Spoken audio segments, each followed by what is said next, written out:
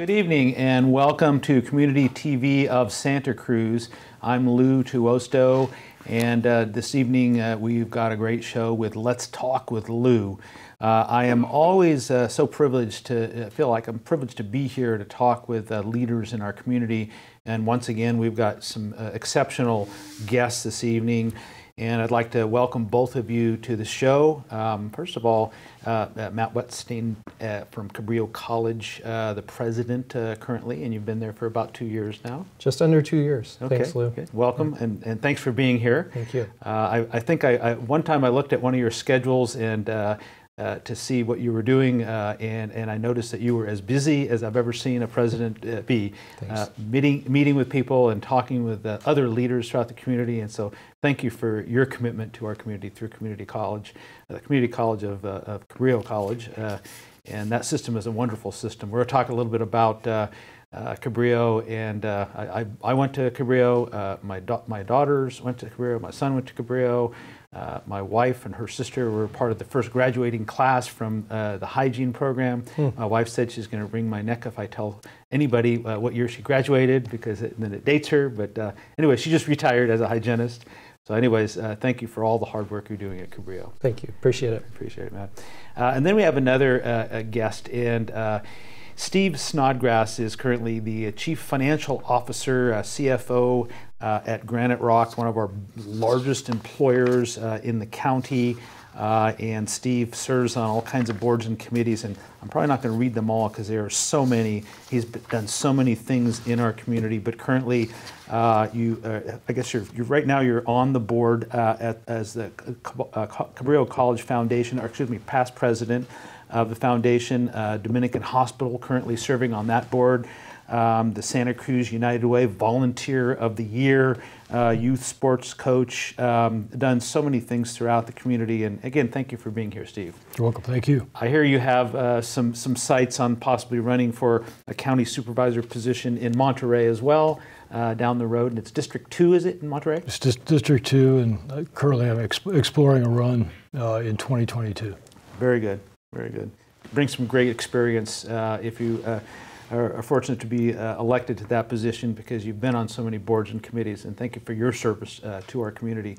The reason, a big part, I think, in having Steve here for sure, is that you've got a tremendous amount of experience with something that I think we're going to be talking about exclusively tonight, and that's a bond that will be in front of the voters at a short time for Cabrillo. And we're going to talk about what bonds do and how they fund things, and the need that Cabrillo has for some of those monies that come in on the bond if it goes through. And I guess we'll start in terms of just describing what a bond is, and what is it in terms of, is it a taxation, is it an additional thing that comes on everybody's property tax, and again, what's the need at Cabrillo? Maybe we could start out with you in the beginning, of our talk as to how and why bonds are important to a college such as Cabrillo. Matt. Mm-hmm. Sure. Well, thanks for the opportunity to be here to talk tonight. The main reason for bonds for a community college like Cabrillo is we don't actually get capital construction dollars from the state. Our funding to operate as a college is used through property and sales tax, obviously, but in terms of major construction projects and major upgrades to facilities, it really is incumbent upon the district, the college district, going out and asking voters to approve a bond, which is essentially a levy of taxes on their property value, the assessed property value for all property owners in the district. So, an example is thinking of Granite Rock, which is one of the biggest property owners in the county. Whenever we have a bond measure, Granite actually ends up paying a larger share of property values to that bond because of the size of the property that they own throughout the county in North Monterey County. So for us, the need to make upgrades on a facility that's getting to be 60 years old. We're celebrating our 60th year. Mm-hmm. So 60 years ago, our first class was admitted in Watsonville. And so some of those original buildings that were built with the first bond that got passed in 1960 are starting to show their wear and tear. So there's some of that need, and I'll talk a little bit more about the projects. But the bonds are there property owners essentially are agreeing to levy a tax, and usually it's a very small portion on the assessed value of their property because it's spread across the entire district. Mm-hmm. So in terms of the need, and I'm sure that we're going to talk a little bit more during the show. What kind of need do we have? Because people, when they drive through, at least when I do, you know, I think, wow, what a beautiful facility. You go by and you see these pretty new buildings, at least where Soquel Drive goes right through. But what are we not seeing that need to be improved? And when's the last time they had monies to be able to improve those things? Sure. Yeah, so the way I refer to it is we sort of have a reverse curb appeal problem with Cabrillo because everybody... A reverse? Say that. Yeah, reverse curb appeal, because usually when you think of curb appeal for real estate, when you drive up, the place looks great, right? And so fresh coat of paint, relatively new buildings as you go through that Soquel Drive corridor. But it's the other parts of the campus that have those older facilities that were built with initial money from Cabrillo coming into existence are the ones that are showing the wear and tear. Is that the last time we had money to improve? No, so the last bond we did was in 2004, so it's been a good almost 16 years now since our last bond measure. And a lot of what you see along Soquel Drive was constructed with those dollars. So the Visual and Performing Arts Complex is an example of that. Those new student services buildings that are right bordering along Soquel Drive. So it's the older facilities and the physical plant of the campus that are starting to show age. And an example of that, of a project that would get funded, this summer we had a sewer line break underneath our cafeteria. So it's the 900 building where we house cafeteria operations, some student services, clubs that students belong to, the student government. Our food pantry for needy students is in that building. So a major sewer line break shuts down a building. You've got to get under there, you have to excavate, you've got to find out what's the problem with the sewer. And essentially what you've got is old 60-year-old piping. In cafeteria buildings, you'll often find that if you're not very vigilant with grease traps, you end up having to unclog those, repair the damage, go back in and fix the ventilation for the sewer system. So all of that work was done.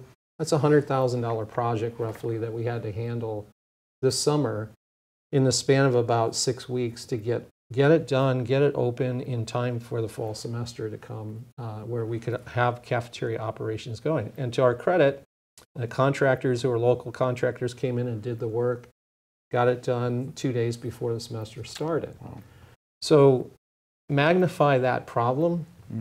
Of all of that sewer piping, wiring, cabling for Wi-Fi and internet and telephone access, digital stuff that you have in classrooms, and you're running all of that physical plant infrastructure that's underground, sometimes it's overground, but a lot of it is legacy from 1960s, early 70s era.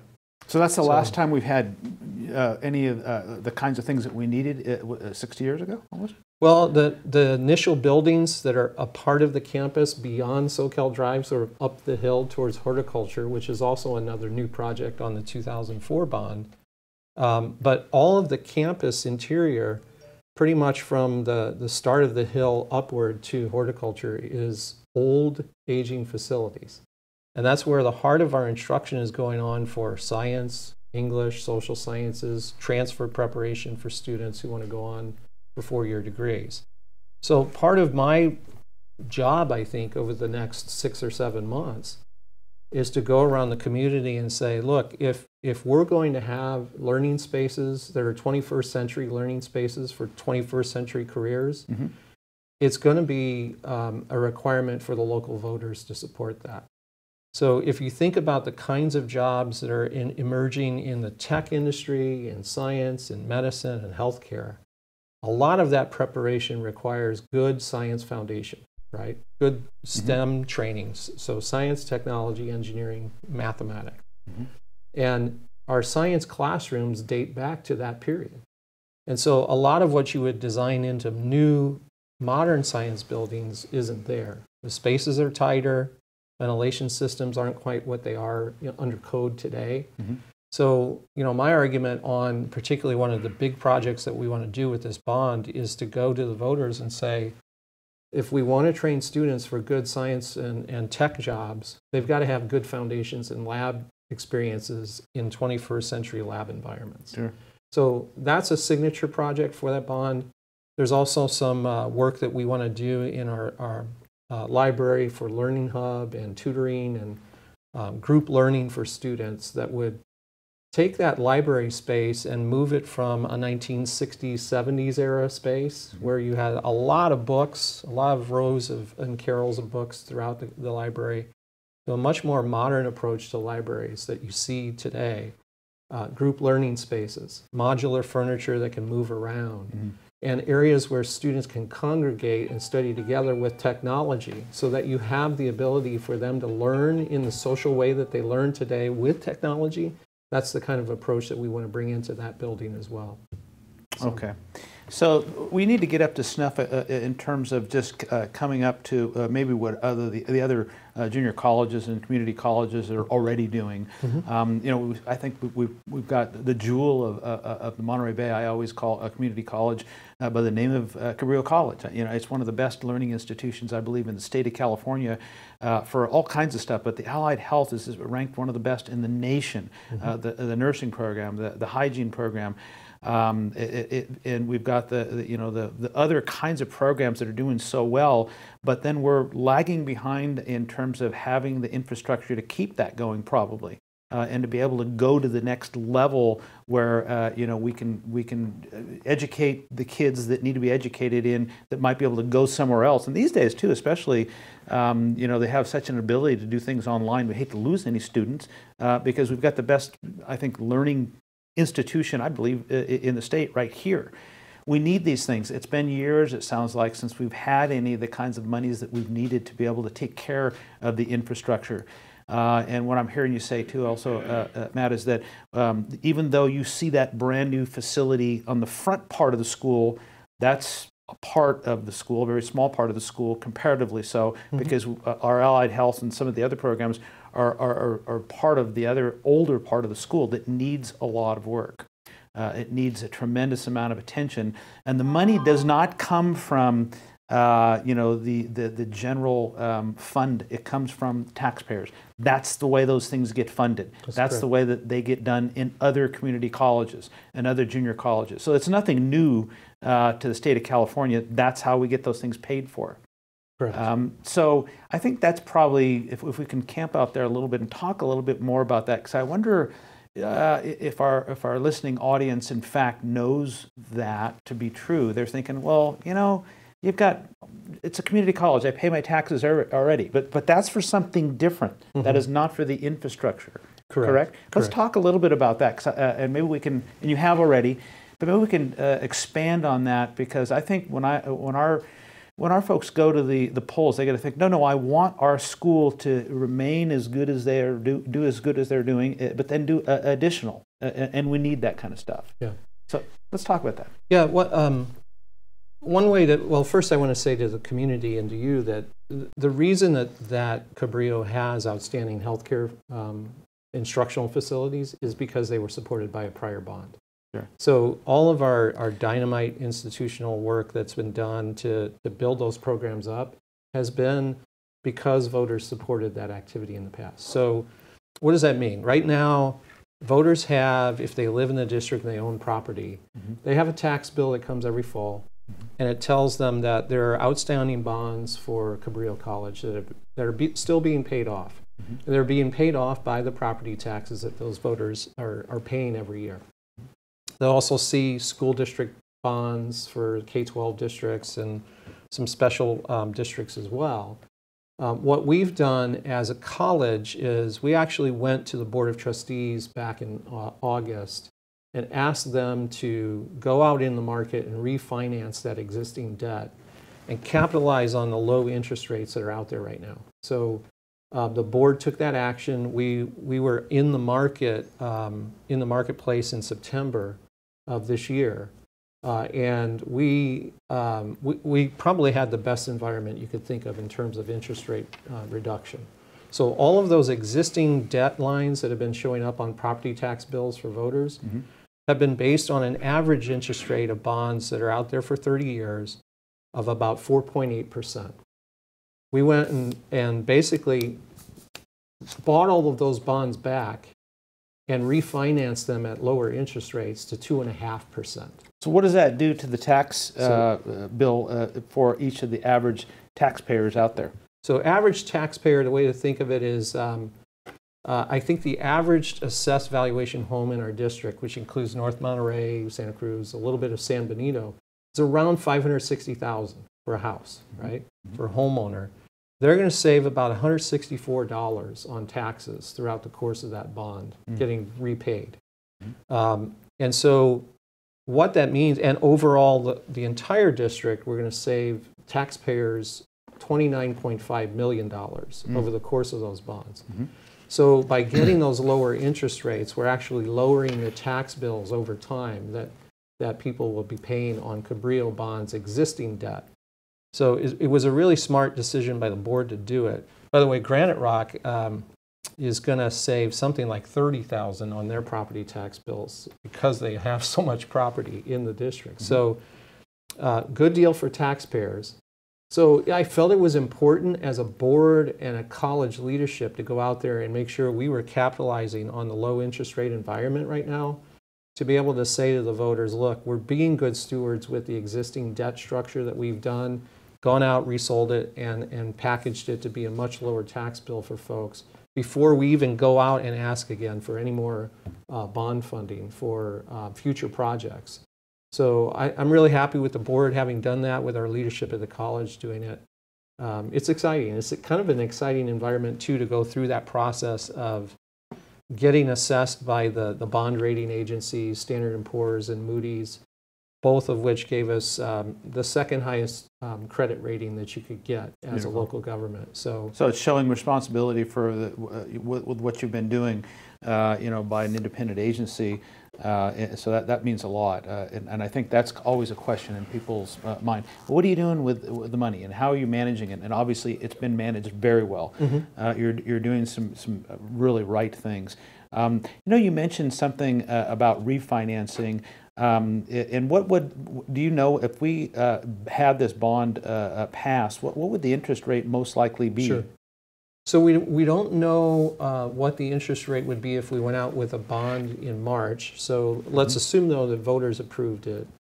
And we would be asking for $274 million in bonds to be sold in the market to finance a set of projects that are on our priority project list. All of that's been determined through a facilities planning process at the college over the last 2 years.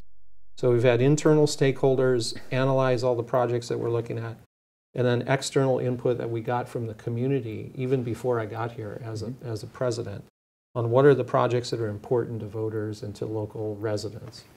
But if we were to go to market on that $274 million bond ask, it would depend upon interest rates in that environment in March or April by the time we probably go to market.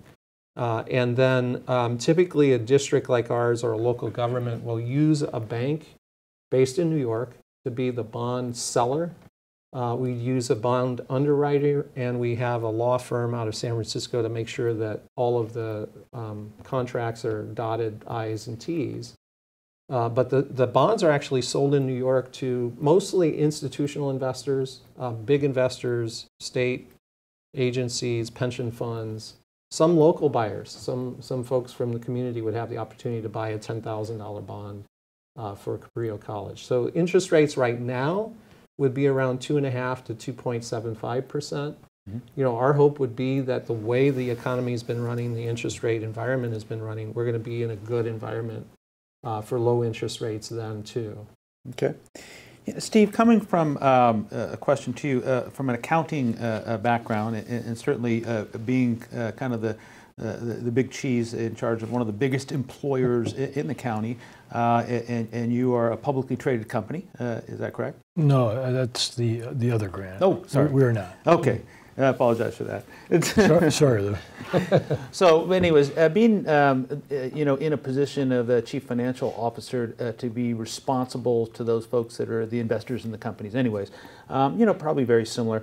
And I guess my question to you is, how do you see being in the position that you've been in with Cabrillo, that the finances are handled? Would you rank it, if you could? And I guess where I'm trying to go with this is that I think our viewing audience needs to know that the monies that come into Cabrillo are handled very well. They're managed well. When they have people like yourself that are on boards and committees, being able to oversee those kinds of things and doing the checks and balances, it's going where it's supposed to go. And so I think me as a taxpayer, I want to know, okay, if I'm giving this and I'm going to vote yes on this this bond, that I want to know that there's a responsibility side of that. And how would you assess that? Because you've been involved in the prior foundation, being the president of the foundation, as well as some of the other bond issues that have gone through. Maybe give us some kind of parallel of how Cabrillo's doing things. Well, the parallel I'd use is probably more along the lines of the construction that Granite Rock does. So I believe Cabrillo's, Matt can confirm this, is going to go out and get a construction manager. And they'll interview and vet that construction manager very well. And the construction manager's role is basically to represent the college on a day-to-day basis and have the expertise in construction such that the project does not run over budget, or if there are change orders that is a change order legitimate, or is it a contractor? One of the things a contractor can do is he'll bid low, knowing that he can make change orders. And the construction manager's job is to make sure those change orders are kept to a minimum. And typically a construction manager has a little latitude. There's a contingency that he won't tell the contractor what it is. But he's basically ensuring that those monies are spent wisely. And then I would hazard a guess, and again, this is maybe a Matt question, but there's likely to be a citizens oversight committee. There would be. So the citizen oversight committee is kind of looking over the shoulder of the construction manager, because you don't want the construction manager and the contractor to be buddy-buddy. You want them to have a respectful relationship where they both have the college's best interests in mind. Those sometimes are at odds, and there may need to be some negotiation over that. But generally, that contractor and that construction manager will work together to ensure that the college gets its bang for the buck. And then circling back around behind and sort of keeping the construction manager on the even keel is this oversight committee is saying, well, your bond specifically was to be used for this purpose. And if you went outside the lines of that, then the oversight committee is going to criticize you for it, because they want to make sure that the money is being spent. So if you read the bond issue that's going to appear in the ballot pamphlet, it'll be very specific and very detailed as to what the funds are used for. However, most people don't read that, but the oversight committee will read that. And they'll ensure that the money is spent according to the terms of the bond. Sounds like that there's several layers of accountability in place, and it sounds like you, with being a bean counter, so to speak, and being an expert at what you do, you've seen that has been very effective in past years with what Cabrillo has done. That's what I'm hearing from you, and so I think that's what the voters would like to hear. How responsible? And I would go back and look at the past. Don't go back to 1960 when the college was built. But go back to the Visual and Performing Arts Center. I don't believe that project ran over. That'd be a good question to ask, but I don't believe that project ran over. And I don't remember any hue and cry back in 2004 and forward when those projects were going forward that the project ran over budget. And so if the past is a predictor of the future, and it's not, but because there is a new sheriff in town, he's right here, and ultimately, even though Matt's not going to be pounding the nails and turning the screws, that's for sure. Yeah. But he's going to be he's the guy that's people are going to look to for the ultimate accountability of the project. And I've watched Matt for the last couple of years, and quite frankly, I think that Cabrillo has one of the best presidents that we've ever had. Appreciate and he's got a track record, a very good track record of being able to do that at other institutions too. So we would assume that that's going to happen in the future if this bond goes through. It's going to be well managed. It's going to be looked at very closely, and it's going to be spent like it's supposed to be spent. The money is going to be used for what it's supposed to be used for. And that's, I think that instills a lot of confidence in the voters out there. And one thing that we have to talk about is the percentage. When a bond goes through, it's not just a 50%, right? Correct. Talk about that a little bit, and those are certainly challenges for sure. There are, and with this kind of a bond for a local district, a school district like ours, it's a 55% bond that you have to get. The last time that Cabrillo went for a bond, I think they were just short, maybe a 1,200 votes short. 1,200? 1,200 votes, yeah. Close. So for us, with those 55% bond campaigns, there's always, as Steve was saying, there's always the requirement built into the code, state statutes that say you have to have a citizens oversight committee of people who are appointed from various walks of life, different parties, a taxpayer advocacy group, for example. And their sole function, as Steve was saying, is to make sure that the oversight, the expenditure of the funds is tied back to the ballot language that was put before the voters initially. And I think, Lou, in your experience, you've been a citizens oversight representative, so I want to thank you for that. I don't know if you were doing it, Steve, but I know you've been on the foundation and dealing with Cabrillo's work there. So to both of you, I want to extend my gratitude on behalf of the college for the work you've done in the past. Well, and the way I saw it too, and actually we're close to the end of our time, but the way I saw it, it was done exceptionally well as an oversight committee member for that bond back in 2004, and I felt like I was privileged to see that firsthand, and some great things happened on the campus. But actually, we are almost out of time, and if we could just for a last moment, if you could just give us maybe 5 or 10 seconds, something to remember this show by. This show? Very proud to be the president of Cabrillo. I think, as Steve was saying, it's an outstanding place, and as you've said, it's a gem. I couldn't think of a better place to be a president of a college right now, and the challenges and opportunities we have as a college are really quite stunning. It's going to be a fun ride to be president now. Excellent. Good. Yeah. Thank you so much. Steve, do we have another 30 seconds? Well, the comment that I'd like to leave people with is that, and Matt unfortunately didn't get the chance to speak to it, is the funds that are going to come into Watsonville. And there will be a public safety training center down there, and that's going to be a real benefit to the city of Watsonville as well as our public safety people. And so I'm excited about that. Good. Thank you. Thank you. Steve Snodgrass, thank you for being here. Chief Financial Officer Matt Wetstein, thank you for being here. President of Cabrillo College. Again, I'm excited to have done another show with such outstanding guests, and thank you for being here, gentlemen. And it sounds like, I think our staff was saying that they put your contact information so they can connect with you and get with you if they have any other additional questions. But as usual, a great show, and it sounds like we've got some good things ahead of us for Cabrillo College. Thank you for that. Appreciate it. Good.